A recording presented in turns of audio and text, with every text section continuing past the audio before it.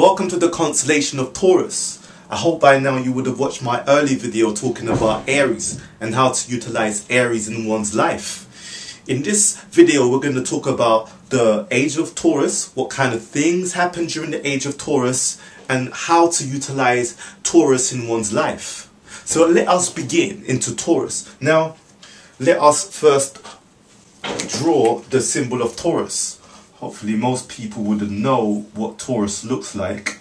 Okay, so here you have a crescent and a circle. Now what does it mean? The crescent is actually the moon. This actually is a symbol of the moon. You know, when we talk about Taurus, we see that the moon represents the crescent, and that's a half moon. You know, when you look at the Quran, for example, the book itself has a moon crescent, and this is why Ramadan is performed during the time of a new moon. Some do know, and it ends during the time when the moon is waning.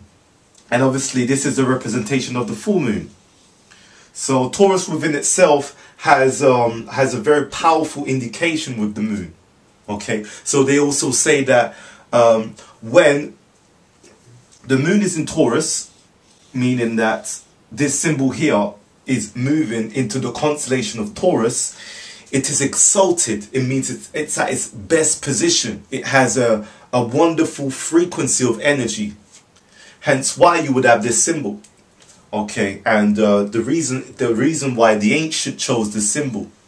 Now, okay, let us go into the story of Taurus and how Taurus is utilized in one's life, and the symbology of Taurus, because most people don't look at the symbol, at what it means and how does it tie into the mythology and how does it tie into the life that we indulge in. So Taurus people, let's get busy.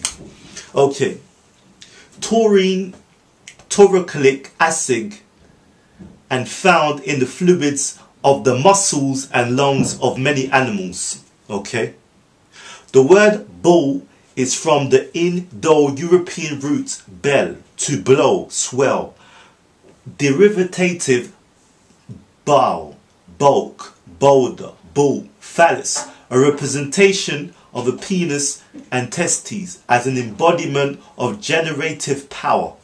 So the Taurus is very fixed. Its energy is projective. Yes, it represents the phallus. So in essence, it also represents Osiris. But we're going to get into that. Who is Osiris? An ancient deity from Egypt. Okay, so Asaru is another name, its original name, obviously. So let's get into the deeper aspects of Taurus in that sense. So when you look at the etymology of the words, you find out its roots and where it kind of derives from. So the bull of Apis. This is the representation of the bull. Okay, Apis was an ancient deity. He represented the bull in ancient Kemet or Egypt, as we know. And he personified that embodiment of Taurus. So you see the same symbology that was founded in Egypt, okay, that now is used in our modern time. Okay, so Apis in the Egyptian mythology. Okay, in Egyptian mythology, Apis or Hapis, alternatively spelled Happy Ankh, was a bull deity worshipped in Memphis. Okay, ceremonial burials of bulls indicate that ritual sacrifice was part of the worship of the early cow deities, and the bull might represent a king who became a deity after death. He was entitled the renewal of life, of the Memphite god Ptah. But after death, he became Osiropis, the Osira Apis, just as dead humans were assimilated to Osiris, the king of the underworld. So here we find that Apis became a deity after death. He became the resurrection of Osiris, Asar. He became the resurrection of that. So he had that embodiment, and then he became that, you know, So here we also find the connection to Ptah. Now, Ptah gave birth to Apis from a lightning. So then it gave birth to Apis, right? And then from there you find the bull Apis, which then personified itself as a deity. Okay, right. So here you see the symbol of the bull again, and you see Apis next to the bull. Now let's look into Isis and the representation and the relationship between the evolutional process of what happened during that time. So okay, before we get into that, I would like to first mention that that when the age of Taurus was around, we also found that the age of Taurus was to do with building a society, construction, doing things step by step, sticking to the accordant structure, building buildings, building pyramids. You know, a lot of the buildings were constructed during the age of Taurus. Everything was beautiful. Now we're looking at in heritage as well. What they inherit in that time was built. So as you can see in the modern time now, you find that in ancient Egypt or Kemet, you find buildings like the pyramids, you know, the hieroglyphics, you know, the writings. All of those type of things are founded in the monuments. These have been preserved throughout centuries. Now, how and why? Now you have to look at the age of Taurus. The age of Taurus showed you the type of structure that was constructed to withhold this powerful source of energy, through limestones and structures which held them together. Let's keep going. Isis now. Isis. Frequently, the statue of Isis was accompanied by the figure of a large black or white ox, and that's obviously the bull. The ox represents either Osiris as Taurus. So Osiris became the embodiment of Taurus. Okay. The bull of the zodiac, or Apis, an animal sacred to Osiris, became because of its particular marking and colouring. Among the Egyptians, the bull was a beast of burden. Hence, the presence of the animal was a reminder of the labours patiently performed by nature, that all creatures may have life and health. So this tells you that Osiris represented that energy, and you can see here in the image that Isis then embodied this. She embodied this. So when obviously Osiris or Apis died, it then went through to Isis, okay, and then the bull came through, and so you have the horns. Later in the Egyptian mythology, which we will go into right now, let me flick through the page. So later you find here that the symbol for Taurus was not the bull but the cow, and not just any old cow but the original holy cow herself, which is Hathor. Hathor is actually the actual original holy cow. You know, in the Indian mythology, they believe in the holy cow, and this is why they don't eat the cow. The cow had a symbological meaning which dates you back all the way to Egypt. And who is Hathor? Hathor is the goddess of Dendera. She represents the whole, you know, the constellation of Dendera is founded in her temple. Here you find aeroplanes, spaceships. Look at the picture here. You find aeroplanes, spaceships, different kind of monuments, which represents different variations of ancient times that happened. You know, they noted all these things down. So we find that during the age of Taurus, these things were noted down into walls and structured in a way to calculate and to demonstrate the powers of the universe. So they even say that, okay, when you look at modern astrology, we find that Aries starts the whole equinox, and obviously the beginning of the year starts in Aries. But essentially, when you look at the celestial bodies, as it appears in the sky, we actually find that it starts in the constellation of Taurus. So Taurus actually embodies the energy of the spring equinox, really and truly. But now we have to look at the sidereal calendar. Sidereal calendar is a different calendar to the actual calendar that we have in this modern day. So we use this modern source of calendar, which is obviously tied into the seasonal astrology, which is tied into the psychological behaviors of the human mind.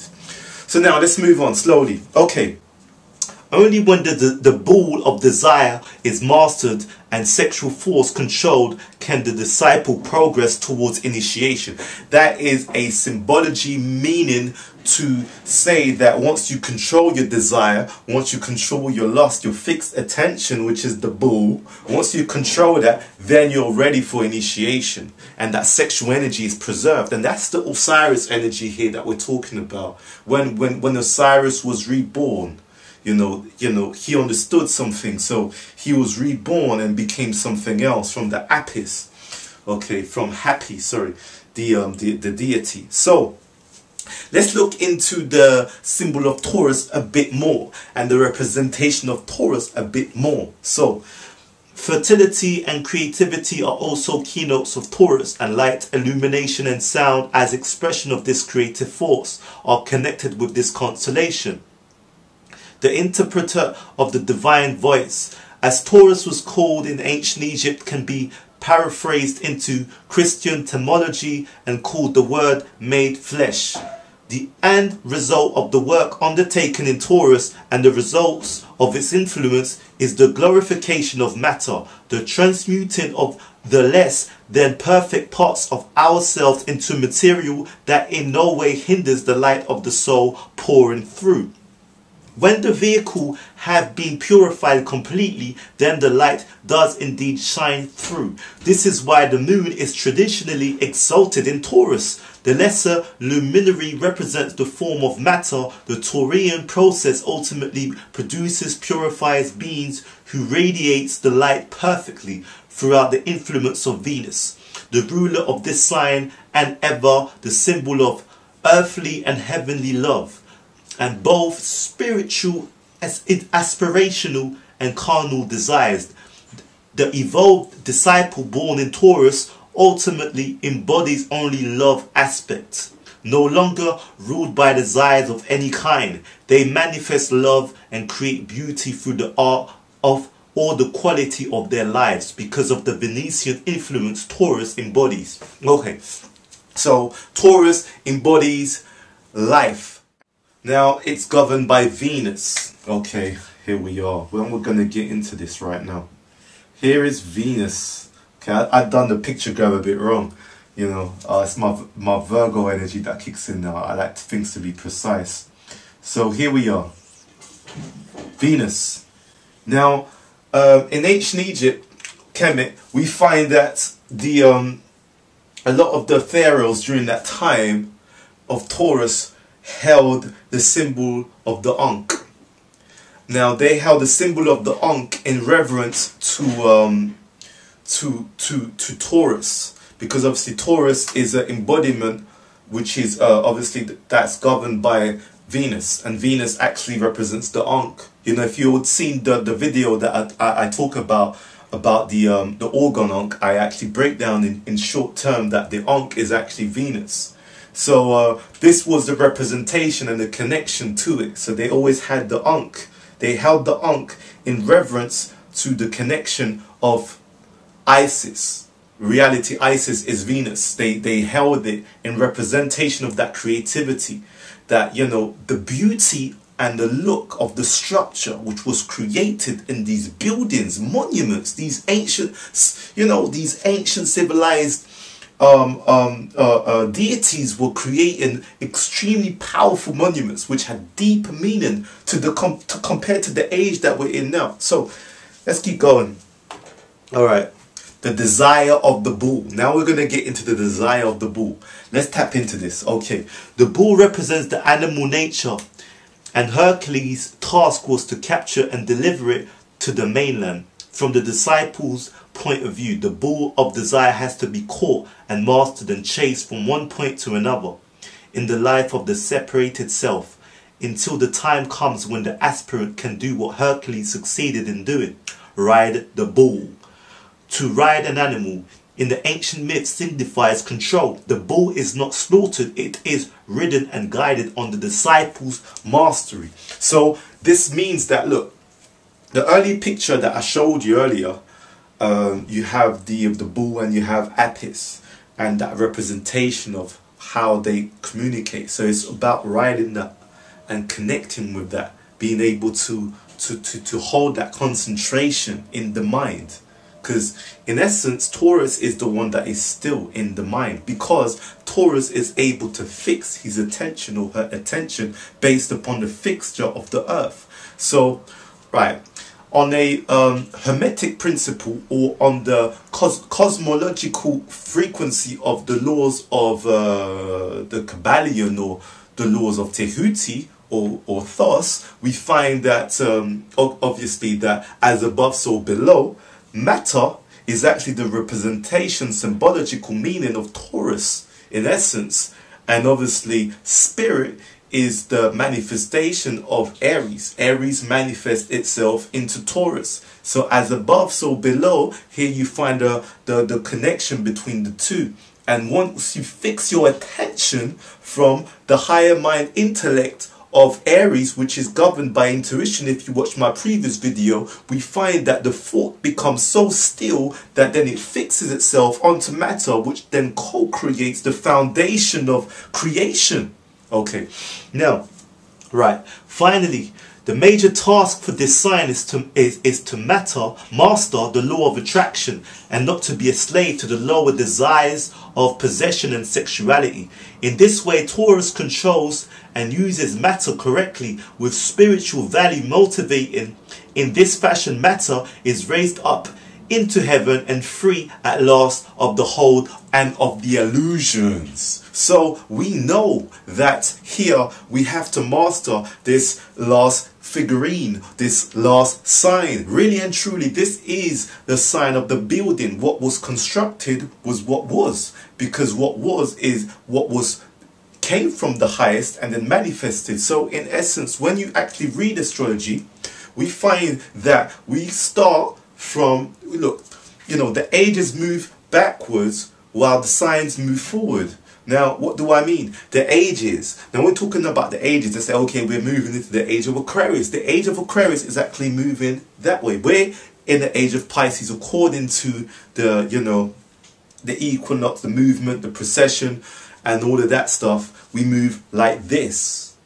And the signs move like this. The seasons move like this. So we look at the universe, how it rotates. In essence, then, the last sign, if it's moving like this, then it's obviously going to be Taurus. The Taurus is actually not the last sign, but the building sign, as in moving forward. Okay, so we moved from Taurus to Aries, and then from Aries we moved into Pisces, the age that we're in now, into the age of Aquarius, which is the age that we're getting into, that people are talking about: computers, laptops, you know, communication through telepathy, whatever you want to call it, high-tech technology, all of that type of stuff.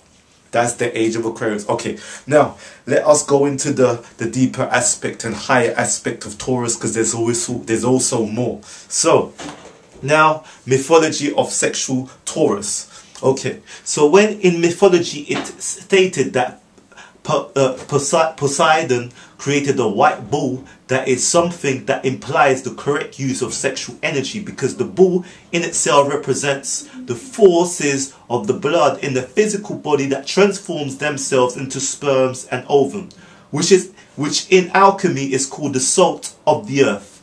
When you go into the ocean, you find that the water is salty, has salt. For the salt of the earth in reality is that matter which is in water, which in this case, in the symbol of Poseidon in mythology, is the sperm or the ovum of the sexual water that crystallizes. That is the ball of strength of the earth, because you know that the sperm and the ovum are in their final synthesis and an outcome of the blood.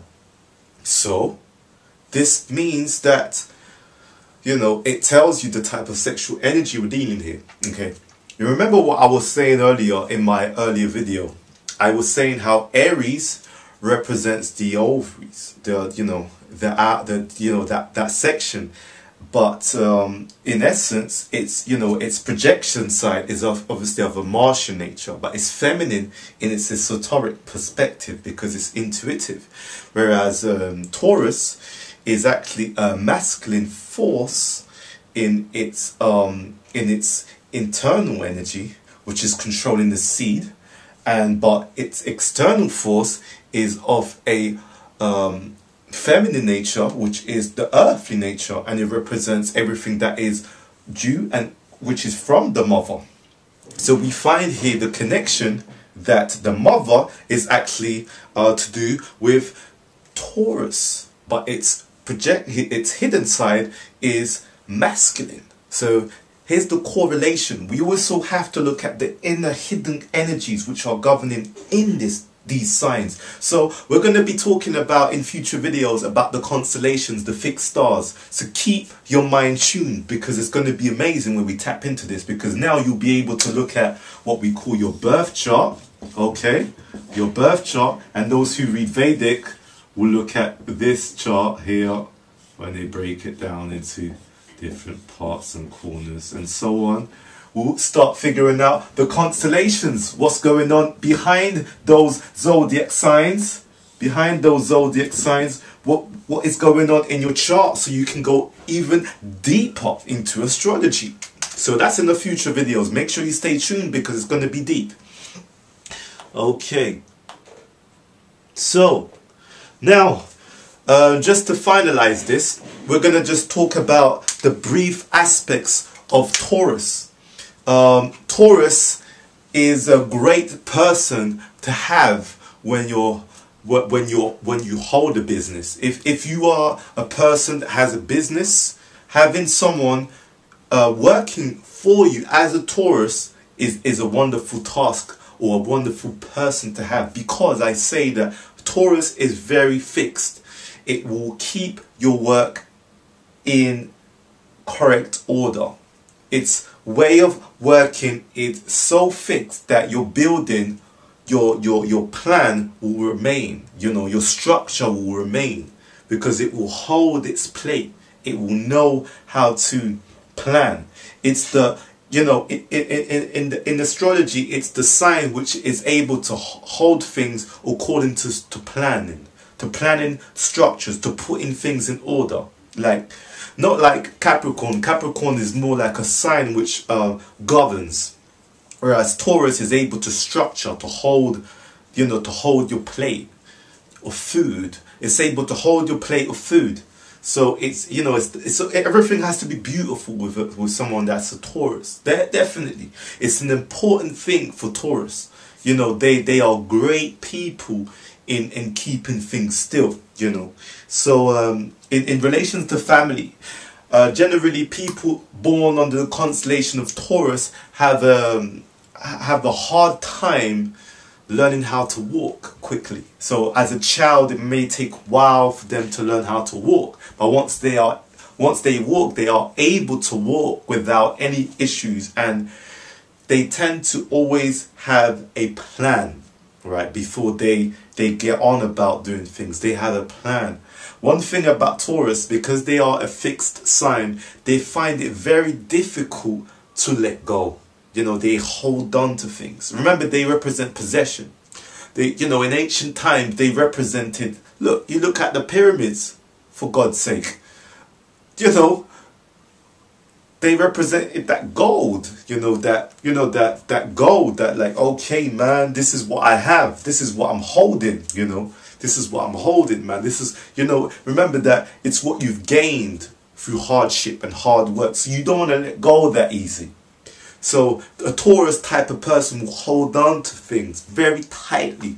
Okay, in astrology, remember in the first clip, image I showed you about the animal and what they hold. Now, the throat is governed by Taurus. Communication is governed by Taurus.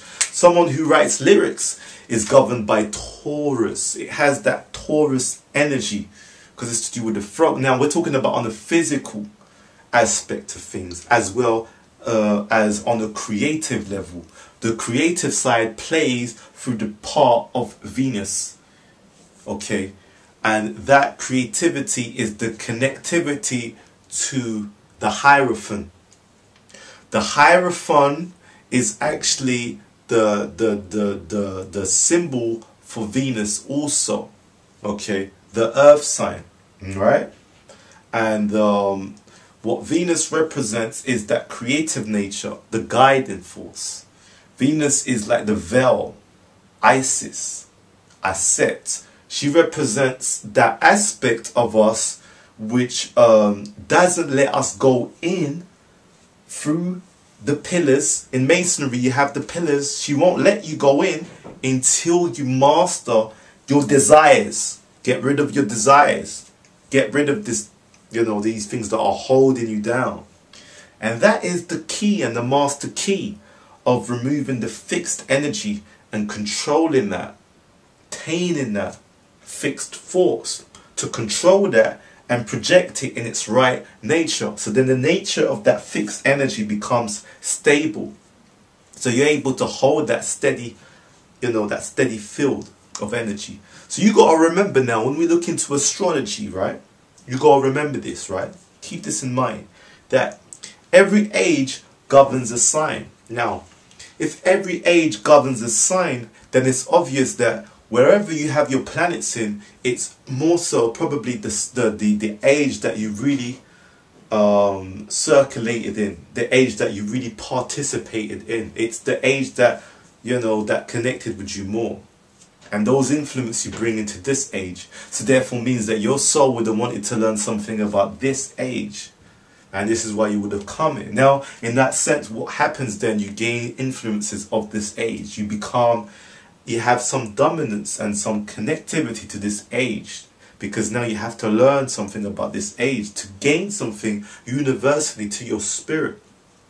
And then so on and so forth, you move to other planetary spheres based upon your karmic debts and so on, you know.